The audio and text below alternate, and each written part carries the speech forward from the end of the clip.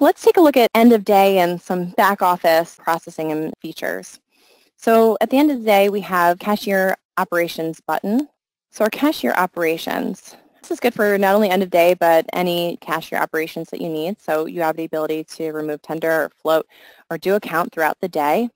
You can do your X report, which would show where you are with totals for the day. And the Z report will not only show you the totals, but it'll also close out your day. So let's take a look at our X report here. And this shows all of the sales that we've done and breaks it down by cash, credit card, on-account purchases, and gift card purchases.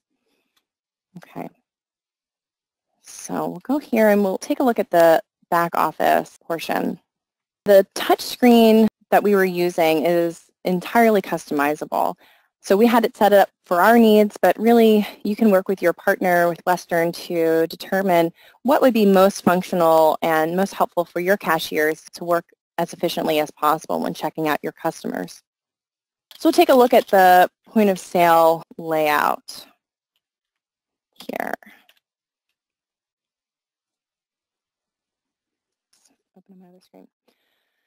We have one default layout set up for our demo purposes, but you could have several POS layouts set up. Maybe you have, for instance, a general cashiers, but then you have a customer service desk and their needs might be a little bit different. You want the look of that layout screen to be different.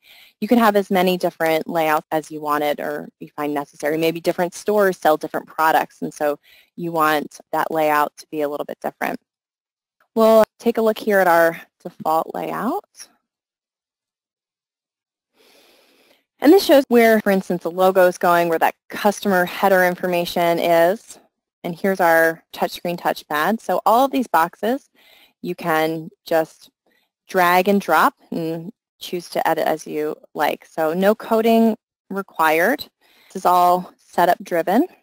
We can move things around, we can change the size, and we can edit colors as needed. But let's take a look at the touchscreen designer because I think that's where things get really interesting. So again, same with the point of sale layout itself. The touchscreen layouts can be, you can have as many as you want depending on your needs. So let's take a look at our default here. And you'll see that there are several pages of touchscreen buttons that we had, or several layers, if you will. So our default page looks like this.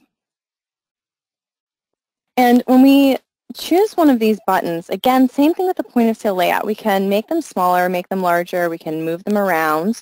Maybe you don't want the buttons to be this size. Maybe you need larger buttons and you don't mind having fewer, or some of this functionality isn't needed for you and you'd rather have more of these fast buttons. You can design it how you want and change the colors as needed. And you'll see when we choose the button, we actually look at what the action is here. It's doing an item lookup in the NAV table. So it's looking for any item where the item number equals 1908. And so that's all that button is. So you can see how easily you could start to design it and really leverage the power of NAV here at the point of sale without having to do really difficult, intricate customization work. You can tailor the system to your needs. Same thing when you look at the suspend sale and retrieve sale. Look at the action that's actually going on behind this button, and it's really just running the object code unit POS park document. So it's parking that POS document, and the retrieve button is just getting that parked document.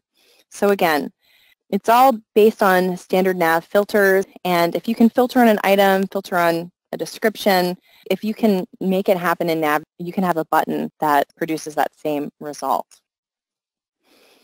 This is that products button, so we hit more products, and we went back here and you see a bunch of items.